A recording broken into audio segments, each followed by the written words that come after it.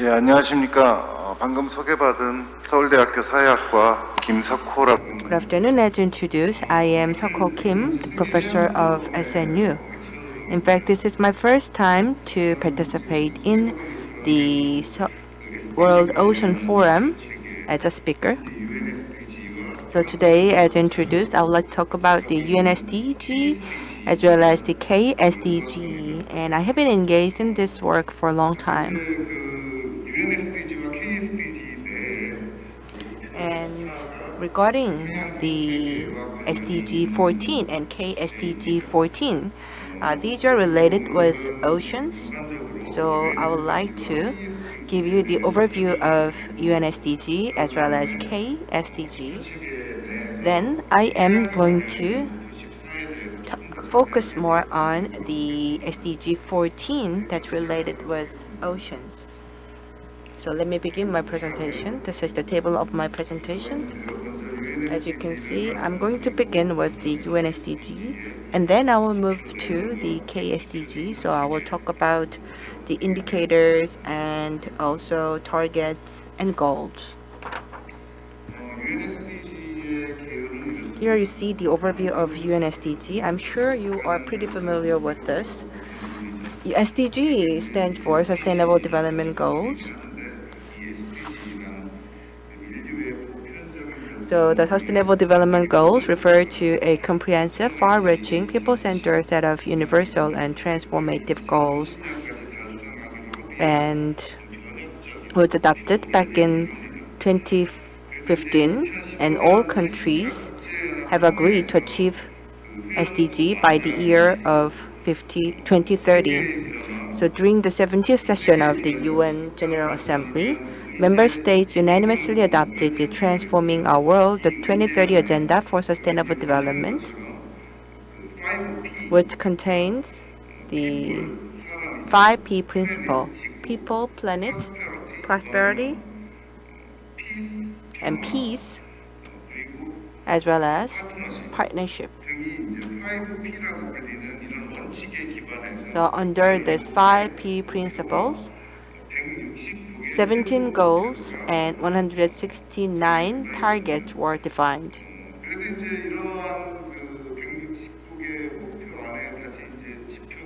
And under 164 targets, we have 45 performance indicators.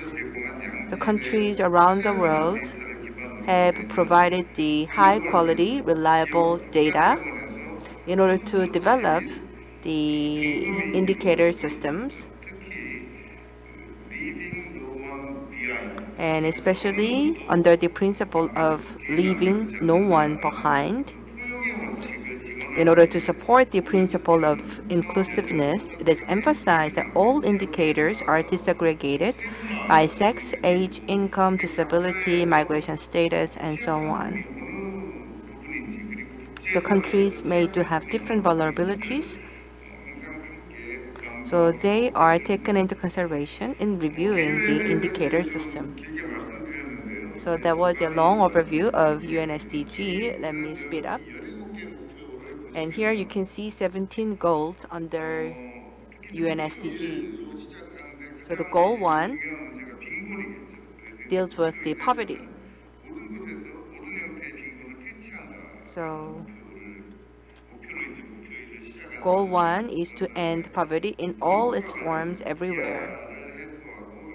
And then goal 2 is related with agriculture, so achieve food security, improve nutrition, and promote social agriculture to end hunger. And goal 3 is about to ensure healthy lives and promote well-being for all ages.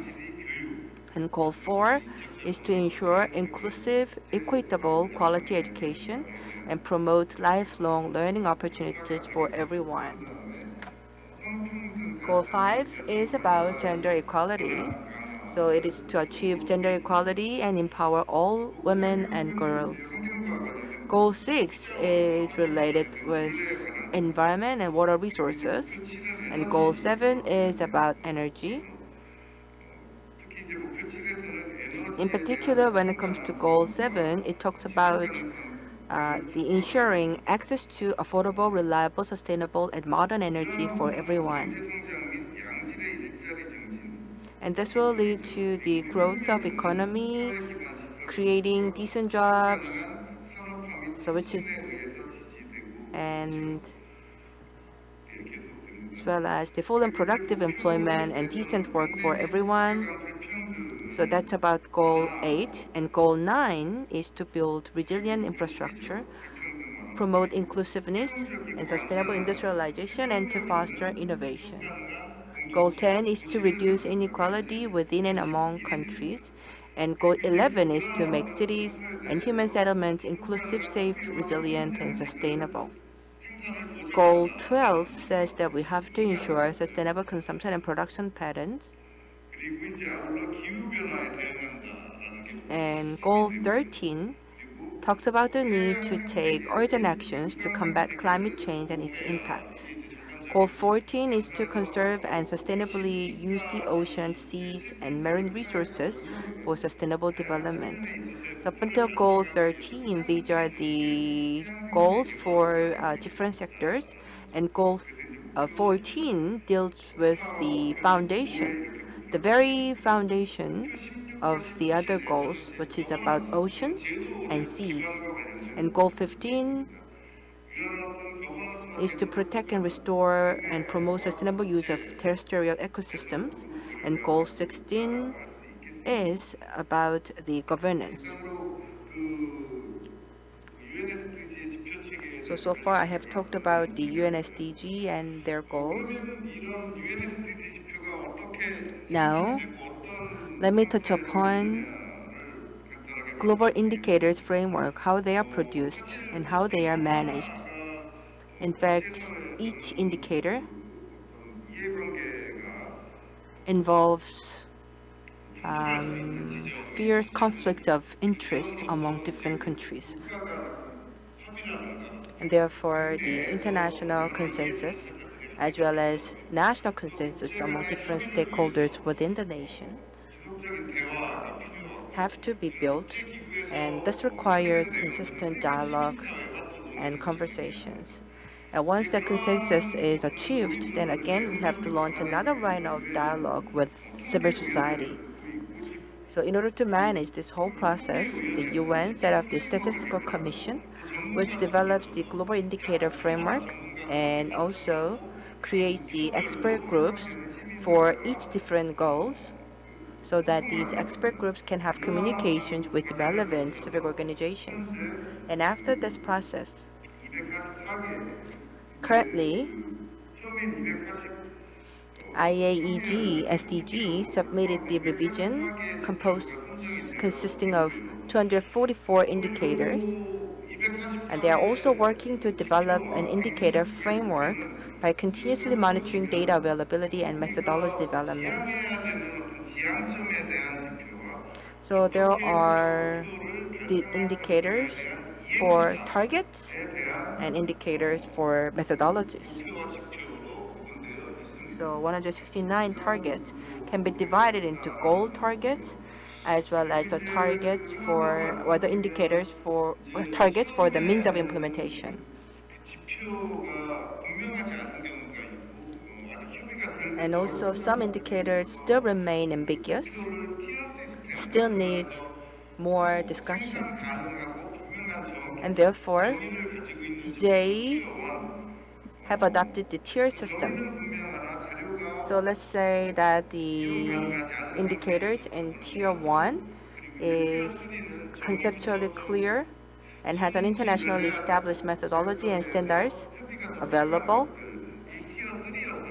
And tier 2 is the indicators that the data are not regularly produced by countries. And tier 3 is there is no internationally established methodology or standards being available yet. And in HAPF, they made another agreement, and as a result, tier 3 is now gone. So for the past 5 years, we try to develop the indicators based on this tier system from tier 1 to tier 3. That was the goal of the international community for the past 5 years. But I believe that in the years down the road toward the year 2030,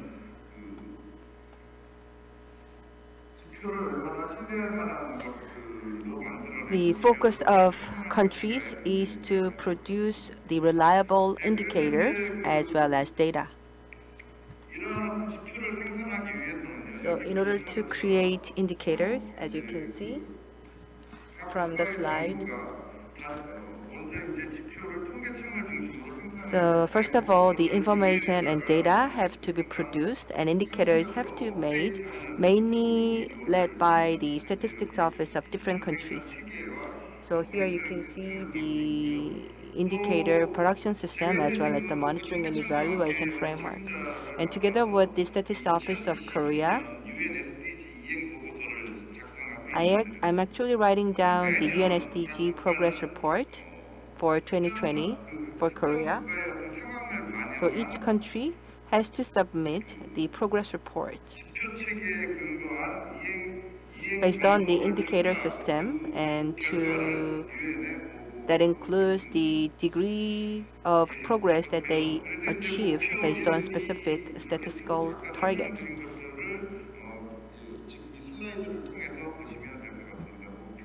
And so here you see the 17 goals. There are key contents and indicators. Please refer to the slide for the details.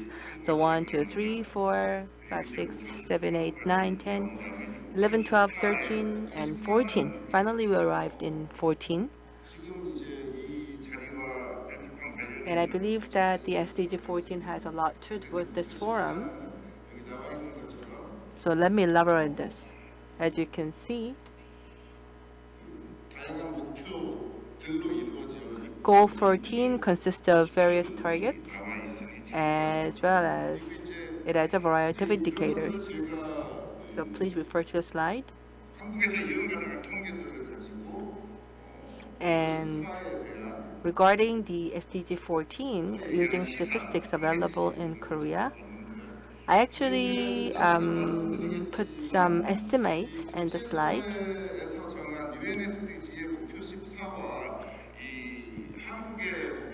And later I'm going to elaborate this, but there are slight differences between UNSDG 14 and K-SDG 14. UNSDG 14 focuses on the conservation of maritime resources as well as the equal distribution among different countries, whereas the K-SDG in Korea, SDG 14, it focuses more on the protection of the Korean fishery resources, as well as to enhance the quality of life for fishermen and fishing industry.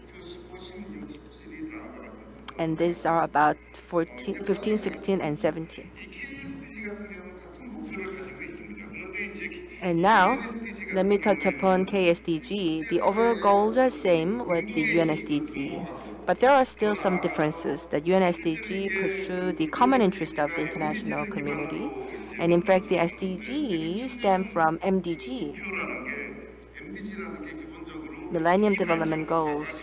And Millennium Development Goals are basically about providing assistance from advanced nations to developing countries, because each countries do have different national interests, and therefore the MDG experienced a lot of hassles and struggles for the establishment. And in order to avoid that, the SDG recommends countries to establish their own targets. So Korea, we developed a very special, the Korea-specific indicator system. It is to contain and reflect the uniqueness of the Korean circumstances. That's why we established this KSDG. And for the details of KSDG, I'm going to skip that. But what I'd like to mention and highlight is that based on the legal foundation, Korea launched the Sustainable Development Committee, which is a public organization. And as a part of the basic plan for sustainable development, they update KSDG every second year. Now, let me touch upon the governance system for KSDG. As you can see, a prominent feature of KSDG is that it has the bottom-up method for indicator creation, indicator development. In other words, we do have working groups consisting of different experts, and there are also stakeholder groups, which we call KMGOs, which include the civic organizations and government offices, and they submit the agenda to the cabinet meeting and social ministerial meeting for the final adoption. So here you can see that we do have the bottom-up process that starts from the social dialogue. And the 17 goals are equal to the UN SDG 17 goals. So they are very well aligned.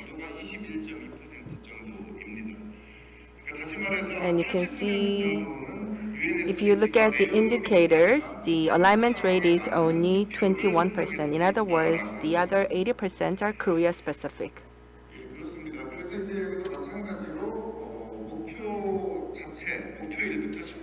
And here you can see the contents and indicators of main goals. So from goal 1 to goal 2, 3, 4, 5, until goal 14.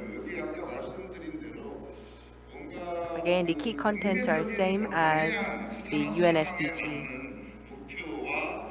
But there are also some additions of Korea-specific goals and indicators in order to reflect the Korea's unique conditions and situations. We also have the detailed targets and sub-indicators. And these data are produced by Statistics Korea, as I mentioned earlier. So from goal 1 to goal 17, you can see that KSDGs have been developed in alignment with the UN SDG, and KSDG also produces the progress report every year. So far I have talked about the KSDG and UN SDG, and ultimately, from the long-term view, I believe the KSDG and UN SDG have to be converged. And in fact, this is the view of many experts. And for this, we are now working on the relevant legislation.